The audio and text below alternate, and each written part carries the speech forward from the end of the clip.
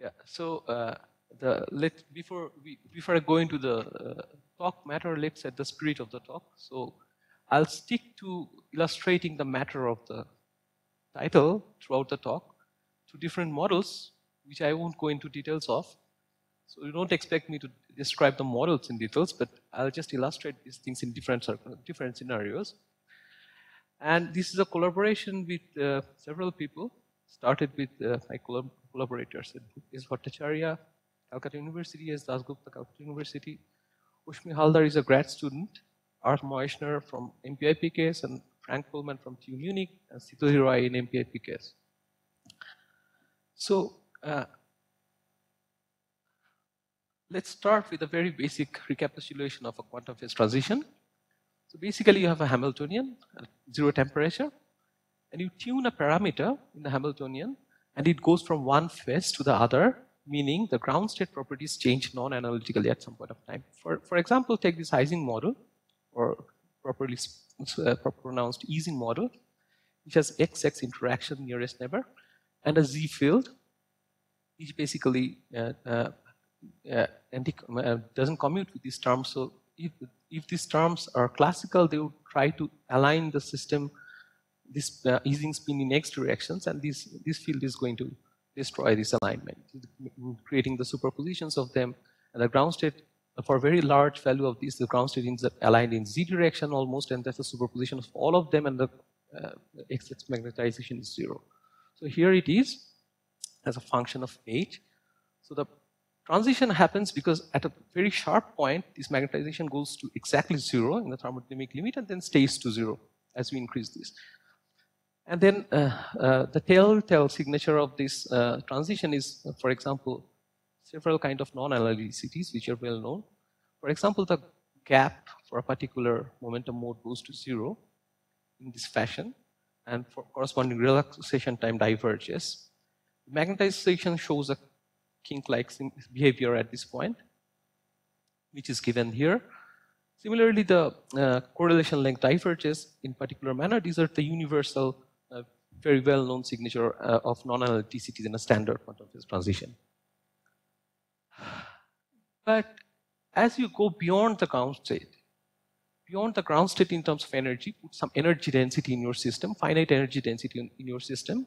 You can canonically do it by putting a finite temperature. What you expect, these divergences just disappears, particularly in 1D systems. So as you see, this critical, this correlation length, they are all finite at finite temperature, and magnetization is just 0. So these non-analyticities typically disappears if you put some finite energy density in the system. And for the local operators, this is in general can be seen by just considering the free energy, which has no non-analyticity at finite temperature with respect to lambda. So no local observable has any non-analytic behavior as you change this lambda tuning parameter through the critical point. So this is what we know about it. But then there is a scenario called eigenstate thermalization hypothesis, which indicates that even a single eigenstate of a Hamiltonian might have a lot of information about the entire spectrum, and in fact about the entire Hamiltonian. So the question is whether in some sense these signatures of a ground state non-analyticities is actually propagated to the higher excited states. Is there some way? We don't see this in the equilibrium scenario, but perhaps we can generate non-equilibrium states which still have finite energy densities, and in this kind of states we might see these kind of signatures. Sorry? Well, the transition has to be a gap closing transition. So for example, the Ising model, if you go back, so there is a gap only for the K mode, the momentum mode K equal to 0 or pi, depending on is J equal to plus or minus HZ. So gap closes at particular point in the parameter value, that is the transition point. So in order to do that, we just consider this simple protocol. We take a Hamiltonian and change the parameter lambda. And as we tune the parameter lambda, there is a critical value of lambda, lambda equal to lambda c, when there is a transition, as you said, there is a gap closing.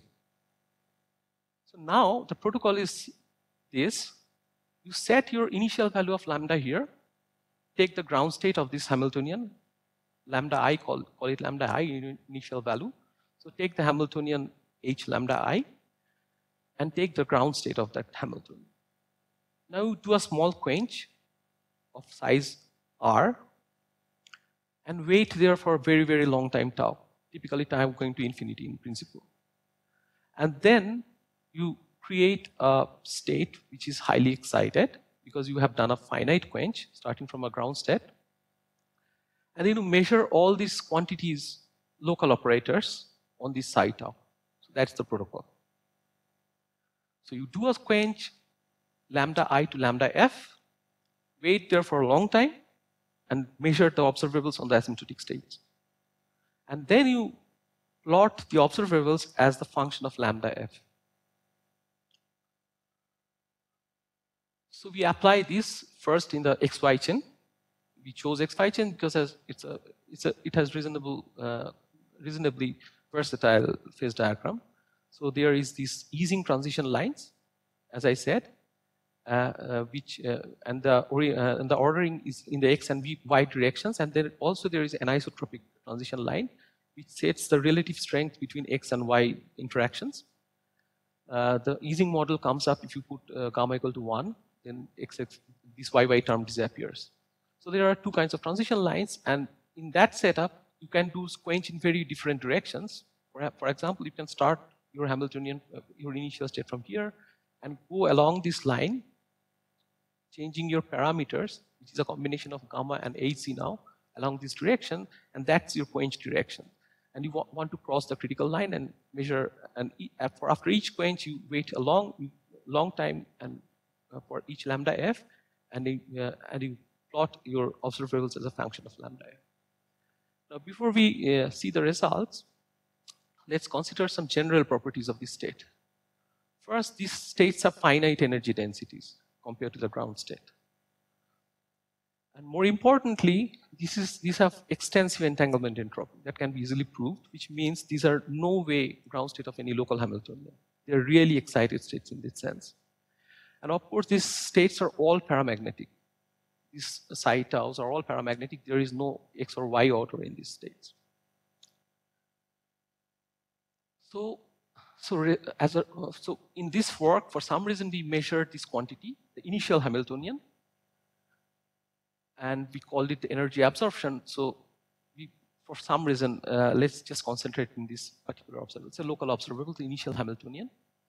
But these results typically holds for, this kind of results typically holds for any local observable, as we will see in our later slides. So what we see very interestingly, for very large quenches, even for very large quenches, as a function of lambda f, this quantity shows a kink-like structure here. So that means you are now measuring quantities in a family of states which are paramagnetic, have finite energy densities, have extensive entropy, yet that remembers that down there in the ground state there is a singularity. So this is for different directions of the quench. So it's charted here, but it's not important. The details are not important. These are just from different directions in the phase diagram, as I said, changing delta and your initial points.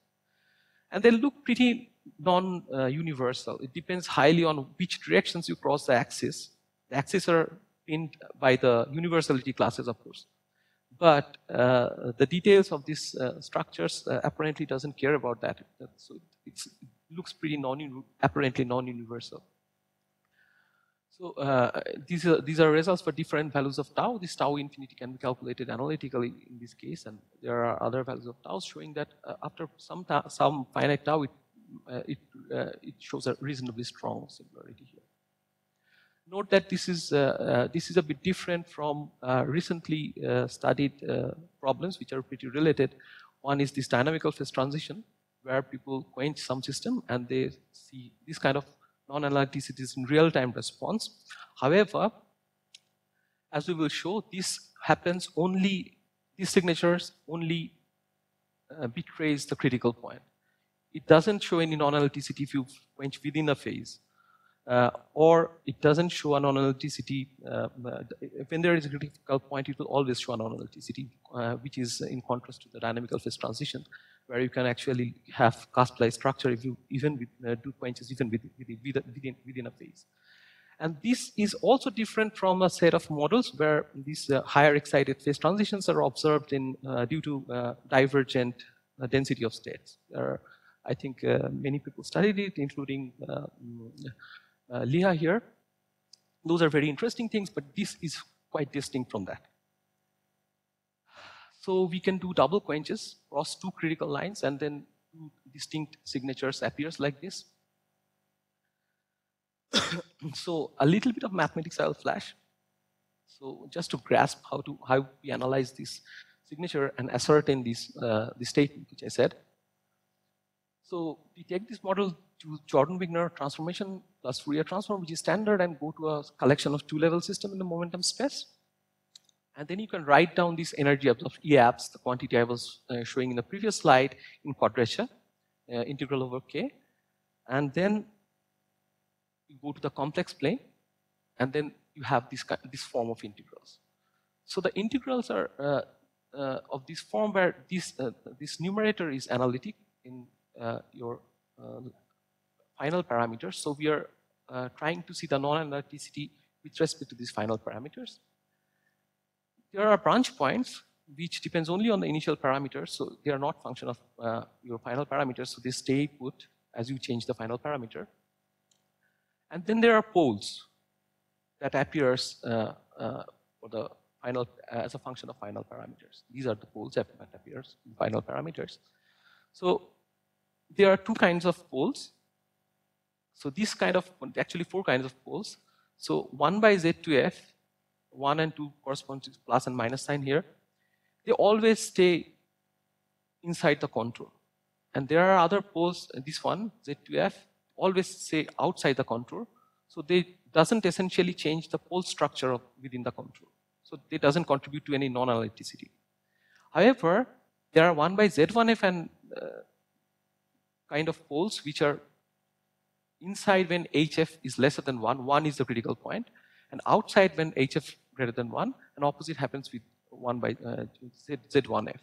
So these poles moves in and out of this contour as you pass through the critical point. And that gives you the non-analyticity here.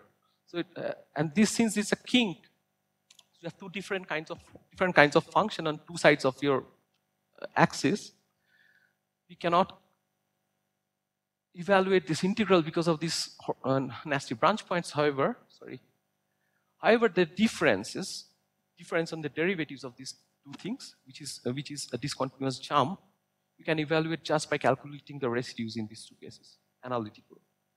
So, so for this, we get the general expression of this jump in the derivatives in this form, where m is the tan delta angle, as we said, this angle, as we said, for different directions of quench.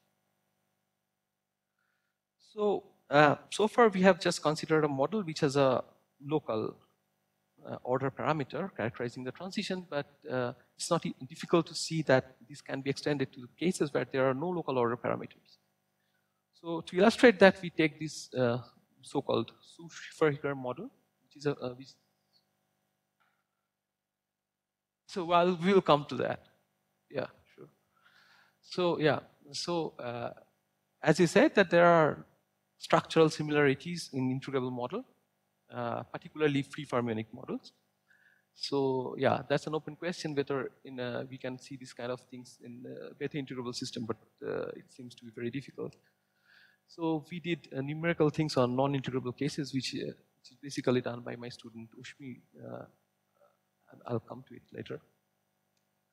So these kind of protocols can also be used to detect phase transitions measuring local densities, where the nature of the transition is also topological, and then there is no local order parameters.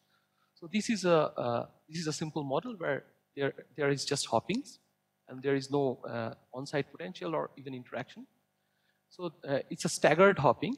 So a unit cell is made up of two atoms. So it's a two-band model.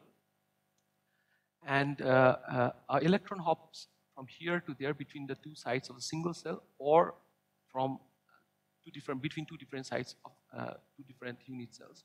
So they are different, and we choose this notation here. So this kind of staggered hopping model opens up a gap, of course, in the bulk, and it has this so-called chiral symmetry, which is ensured by the absence of on-site potential. And then that ensures that if you put disorder in these hoppings, the basic features, the topological features of these things doesn't change much. That means the number of H state that appears and the number of zero modes pinned to those H states, some number of modes pinned to zero energy doesn't change. So we can just write down this Hamiltonian similarly in this momentum space like this. And then the transition is the following. So when lambda is lesser than 1, there are these heat gap states, which is zero energy. And at lambda equal to 1, there is a gap closing. And lambda greater than 1, it opens up at these H states that disappear. So this can be also viewed as a change in winding number in the K space. So if you write down this HK in this form, this is the Hamiltonian in the K space. And we change K from minus pi to plus pi, depicts a circle of radius lambda at center at 1, 0, dx equal to 1 and dy equal to 0. So these kind of circles remain confined in a plane. I mean, this kind of path remains confined in a plane because of there is no on-site potentials. So you can define this kind of quantities. And as you can see that if lambda is lesser than 0, lesser than 1, it doesn't include the origin.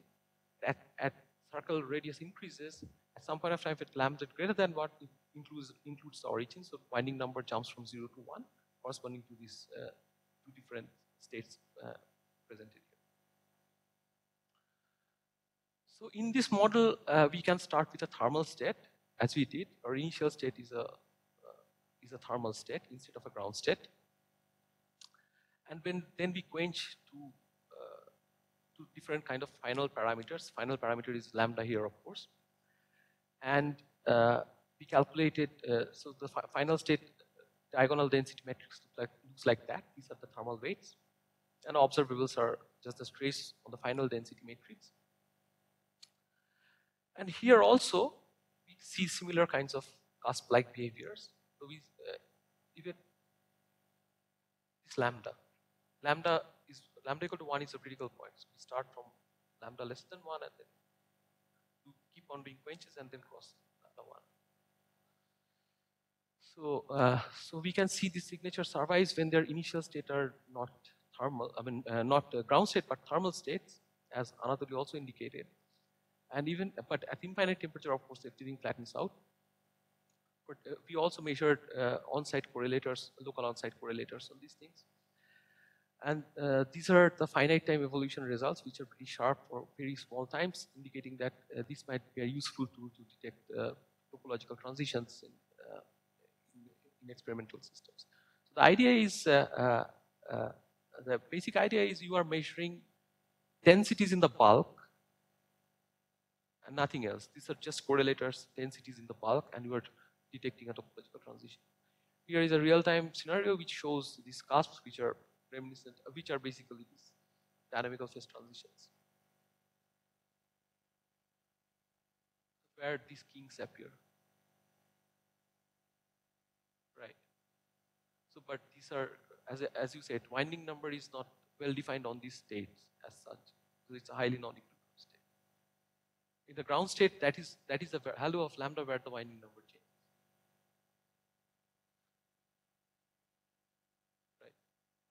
Right.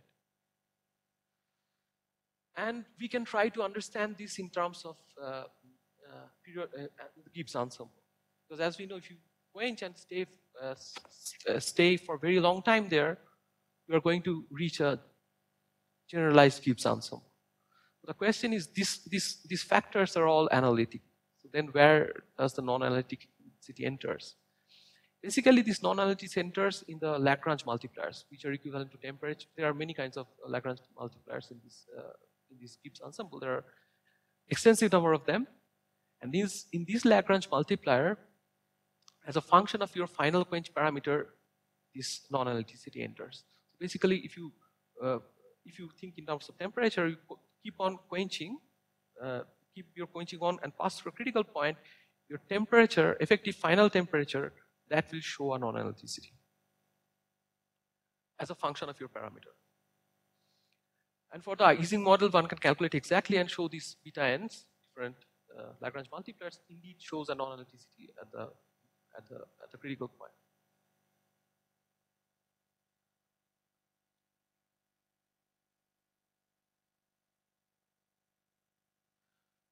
Well, all the properties of topological phases doesn't vanish in this particularly simple model, but my idea is, for example, if you try to measure local parameters in the bulk, local densities in the bulk, it doesn't say anything about the topological transition. But here you are doing exactly that. You are just measuring local correlators. It doesn't know anything about the boundary. It doesn't know anything about the current state, current-like things. Like it doesn't know about the Chern number. For example, if you take a honeycomb Halden model and do the quench, the Chern number doesn't change. But you can look at the local quantities. There you see the edge state will develop, but then you have to go to the edge to know that there is a transition from the dynamics. Here you don't do that. You just stay in the bulk, measure some local quantity, and from that you read out that there is a transition. And that holds even the transition is topological. It's not particularly that holds for the topological thing only, or it reflects the transition is topological. It doesn't do that, but it just undermines that there is no local order parameter. So now we come to Anatoly's question. So we have this non-integrable model. This is a next nearest neighbor interaction Ising model. There is this 4 fermionic term here. If you go to the fermion picture, and we do this, let me just briefly say the relevant part of the phase diagram. So this is the Ising model plus antiferromagnetic term. So if you have a reasonable value of this transverse field, which is not very high, then there is a ferro to para transition if you just tune the strength of this antiferromagnetic term. So this is the transition line which is most well known, since we are trying our hands on a new, our theory in a new kind of scenario, so we chose this most well known line. It's known very accurately from quantum Monte Carlo, and in this area from real space RG. So this is the history of this line. So we do the same thing here, and what we get, use ITVD for infinite system sizes but finite times. I'm ignorant about this technique. It is entirely mastered by my grad student Oshmi, and if you have any question, you should ask her. You see her around. What we see is that, in fact, if you measure this thing, this is a local correlator we measured. You see, in fact, see a non-analyticity here at this point. It's not very visible because it's a clutter of lines, but you can take the first derivative of it. And as you see, the time here is very, very tiny. 10, 12, 14, 16, 18, 20, 25. That's all we can do after months of numerics. And as you see, as we expect, if there is a kink, the derivative should go something like a delta function. And as you increase the time, it's rapidly going sharp towards the delta function. And this model, this quench is on the interaction, so interaction-driven quench. So there is no ambiguity about the non-integrability of this model. And we are still trying to improve on the precisions of the result. Most likely, we have come to a saturation. We'll soon put it up. And if we can see another interesting aspect, which I'm going to discuss now, we see that if you put stronger pulse, your pulse height are stronger, that means you change your initial value of gamma. You put a bigger pulse. You are not close to the critical point. You are going further away from the critical point and put a bigger pulse in this system. That certainly implies you pump more energy in the system at the critical spectrum, and the signature becomes stronger. It's become sharper here. This sharpness of this thing is basically an indicator of how strong the non-electricity is. And the stronger signatures obtained for stronger pulses. These we also have seen analytically for the Ising model, where we do the analytics, etc.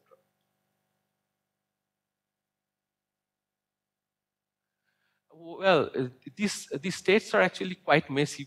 We try to fit temperature to it. It doesn't fit very well. So here we started from the ground state, right?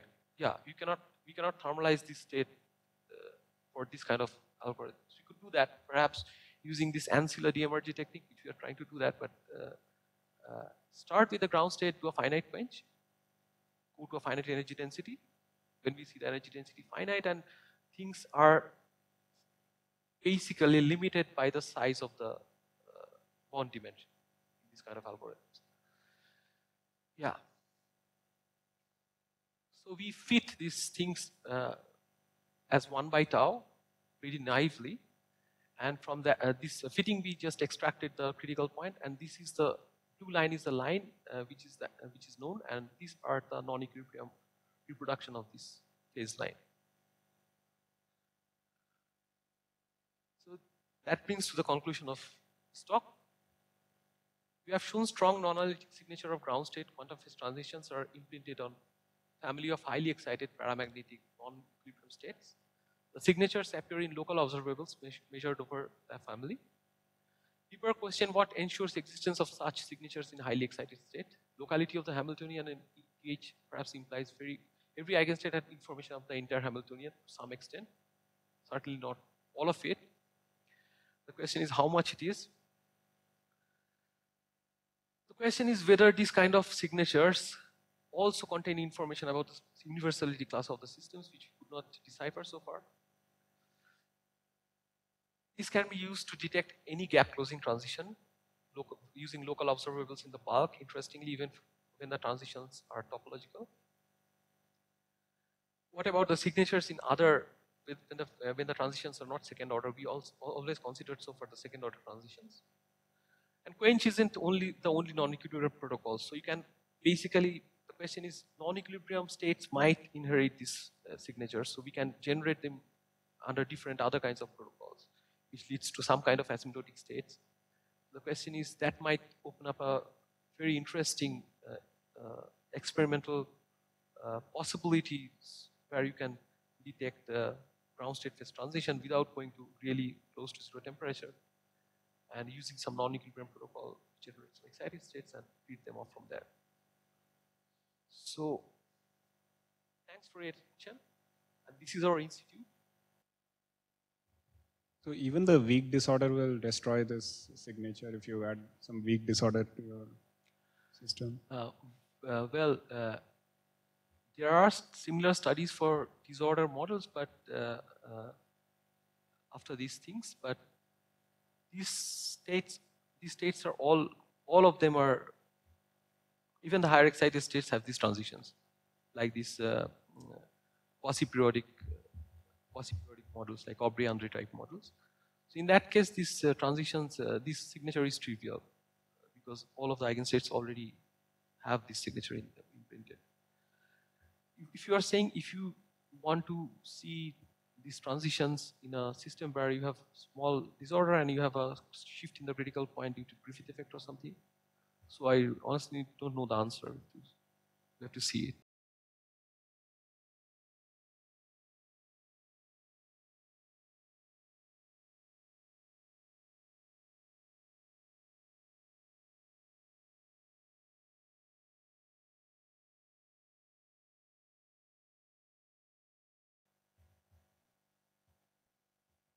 Its effects in a family of excited states. Right. Characterization of that family. What? Yeah. So this family is characterized the final value of your with the initial quench parameter lambda f.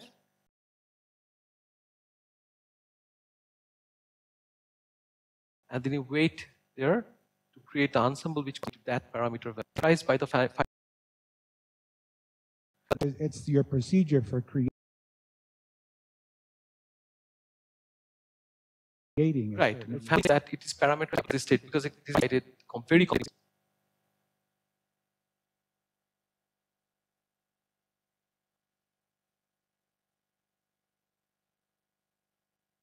For example, in these parameters, which are the temperature equivalents, these Lagrange multipliers, as a function of lambda f, but they are going to be complicated functions.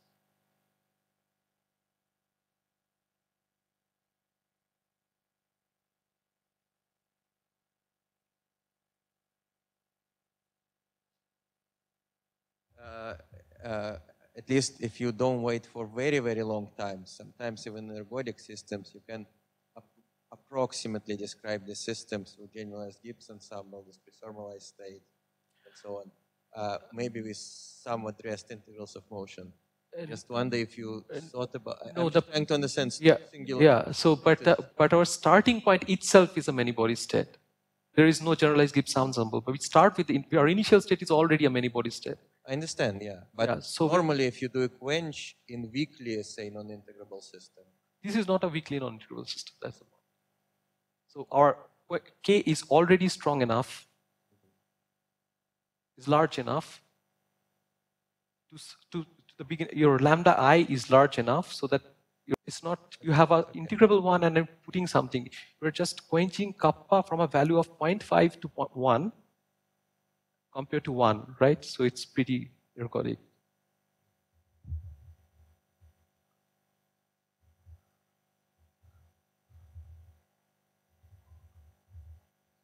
This paper by Tarun Grover which says, can you extract the whole Hamiltonian from a single eigenstate of an element? Tarun had these ideas at some point of time, I think, yeah. Yeah, so this is like kind of in the similar... Yeah, this paper came before Tarun's paper, but yeah, we had the similar kind of physical intuition which led us to this kind of questions. But in that, so following up on Tarun's analysis, he could recover the full density matrix of the system, right? Starting from a eigenstate. Yeah, so this should describe only local observables, as I said. Yes, yeah. So yeah, okay. So, but you cannot go beyond this local. Yeah, you should not be able to go beyond the local things. For example, in general, right? For example, you might construct a Hamiltonian with random projectors. Yeah. Or if you measure a very non-local Hamiltonian, non-local observables. But you can extract the powers of density matrix. Right, but I'm not sure whether. Well, if you put some restrictions on the locality of the Hamiltonian, then what you are saying is correct. But if you just decide to construct a Hamiltonian by choosing random projectors, you can do that, right? It's still a Hermitian operator. You can call it a Hamiltonian. Then of course one state doesn't have anything to do with the other. So knowing one state doesn't give you any information. So the subtle question is whether locality poses how much the condition of locality restricts this and relates the eigenstates. In the projector case, it may not be even ergodic, right? Because yeah, I mean, I'm talking about talking in general. Yeah, that's what I'm saying. So the idea is if you take a local Hamiltonian, then a lot of information of the ground state can actually be in the higher excited states.